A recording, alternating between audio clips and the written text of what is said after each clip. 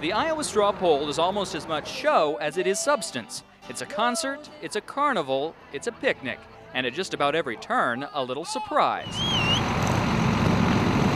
Like when Tommy Thompson arrived on a motorcycle wearing his sunglasses, jeans, and a leather vest.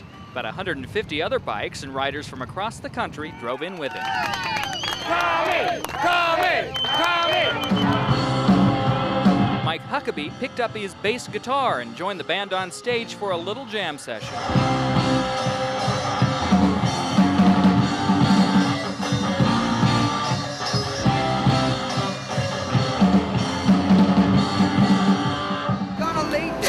Then there's the Ron Paul supporter playing the auto harp and singing about peace as he greets the people stepping off the Mitt Romney campaign buses. Well, I ain't gonna study war no more. Study war no more. Or how about the Paul follower carrying a campaign sign on a pole? Crappie pole. I think it's about a 12-footer. Ron Paul stands tall. That's my motto. And for those who traded the state fair for the straw poll, they could ride the Ferris wheel here.